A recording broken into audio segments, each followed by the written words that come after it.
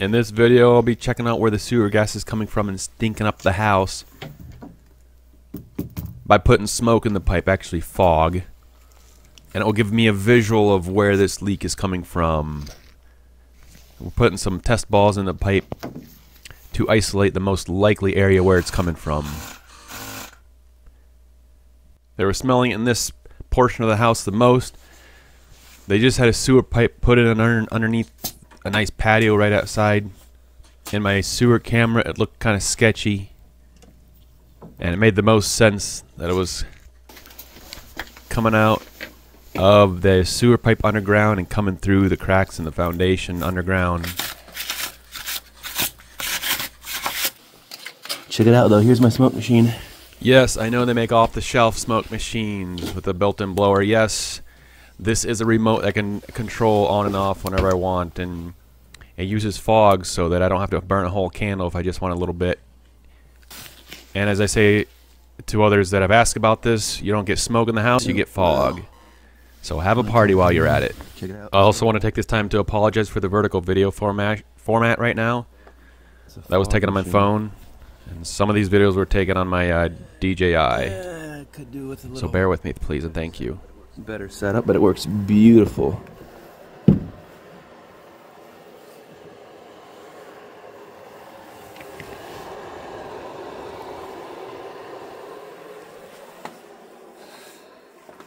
And I can use it inside because it's just fog and not smoke. But we got a little bit over here.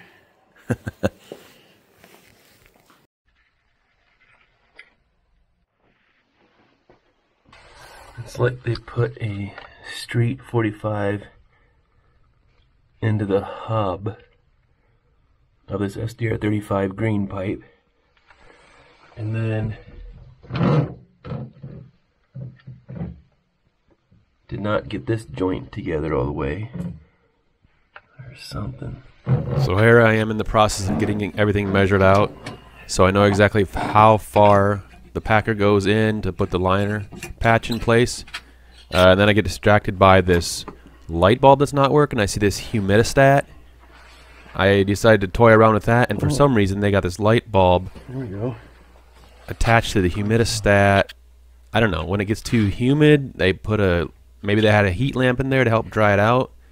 They might have had something back there years earlier. Anyways, we got light, we got the liner patch, we got our air, we got our tape, we got our pullback cable, we got our flexible coupling between the push rods and the packers. We got everything ready to go.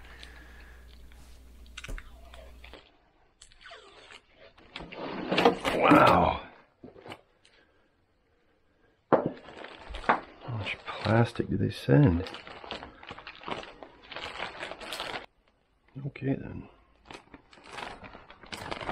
If you're unfamiliar with this system, that's the PipePatch kit from Source One Environmental. They include all the things you need: gloves, spatula, the plastic sleeve that goes over the packer, the plastic that lays down to protect your work surface, roll of tape, a ton of gloves, a few zip ties, instruction manual, and a box with a checklist on it so you can run through everything and not missing something. Oh, and don't forget, you got to get training through them to have the proper warranty qualifications, or whatever you want to call it, and that they're satisfied with your work. So you can't just go off this video and be legit, according to them. So reach out. It's Source One Environmental. Maybe I'll just put a link down below for everybody's convenience.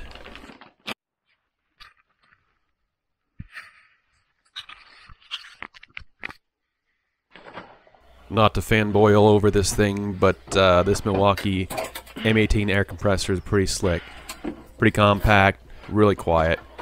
It does perfect for this situation, and I really like it. And I cannot recommend it enough. And I'm not even getting paid for saying that. I like it that much.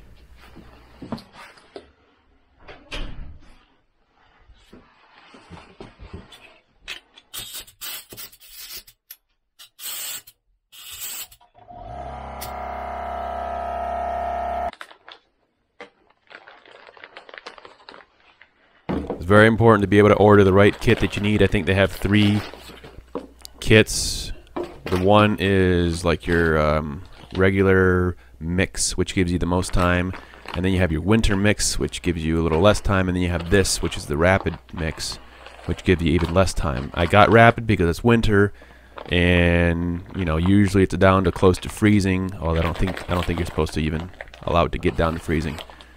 But regardless, you mix it up quick. Make sure you're not missing any steps, though. Obviously, pace yourself, keep track of the time, mix it up thoroughly. You'll be good. And especially when there's such a short run as I'm dealing with here today, when I know I can get it in and it's right there, and I'm not going to be fighting to get it down a very long length of pipe. So it's just right there. I have plenty of time. Slow is smooth, smooth is fast. Don't rush it.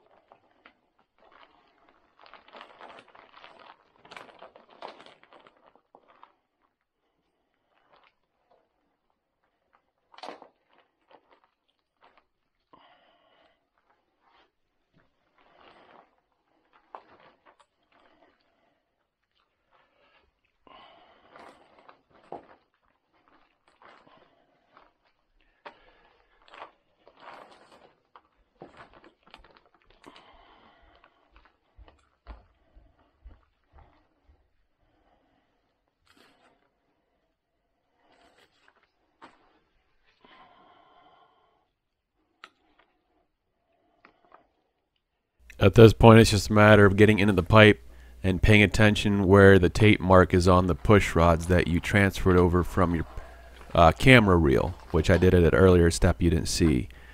And then it's a matter of just hoping it's going to turn out the way it should, that you did your steps right, connect the air. And the steps of the training will include how to figure out what air pressure to set your packer at. You're basically putting in a piece of pipe with holes drilled on the side so you can see when it's inflated all the way, and then marking that depending on what temperature you're in. And honestly, it's not that difficult. So now we're going to wait about an hour and then come back.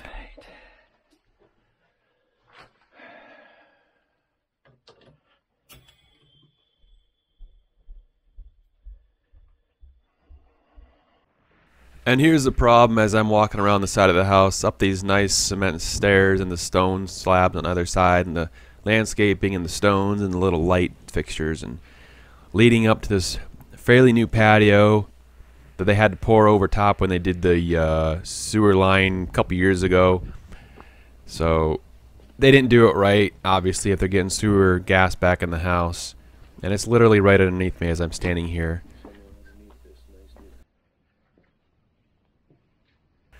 So that's a shame, because previous owners that did this work, that did this repair, didn't do it right. Now the new owners have to deal with it when they moved in. And we see a lot of that because, unfortunately, where we are, there's no checks and balances and inspections and all that. Piece of drain pipe that wasn't put together right. It's a full structural repair. It takes the place of the pipe that's there, and it's permanent, so you don't have to worry about that. The homeowners now don't have to worry about that, nor the next owners that buy this place in the future. So it's 100% permanent, ready to go. Now that we've waited about an hour, it is a rapid cure, so I only had to wait about an hour. It's about 40 degrees outside. I could have maybe waited a little bit less. We're going to take the air pressure off and see how it pulls free. If it comes off pretty easy, then you know it cleared off the epoxy fiberglass patch really nicely, so it's ready to go.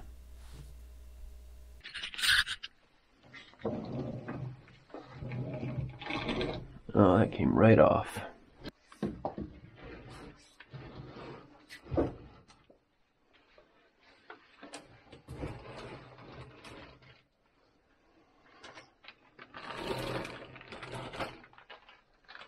Well, that's one way to do it, I guess. I don't know if anybody noticed earlier, but there was a reason I had a rag plugging up the clean out.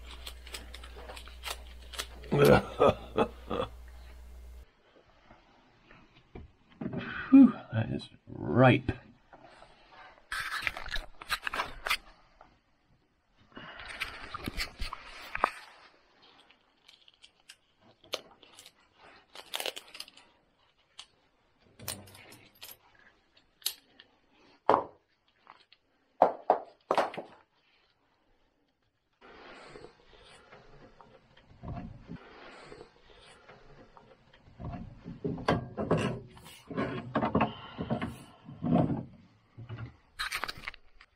And as you can see, it turned out perfectly as I expected.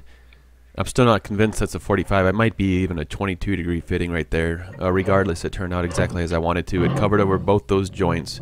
Directly right here is actually where the 3x4 transition happens. They actually stubbed SDR35 inside of the house, which is a no-no, and reduced it down to 3-inch. So that was what that was. So everything else looks good, and we'll give it a couple weeks and then check back with the homeowner and see if they smell anything more. I mean, they better not, right? So we're all good to go now.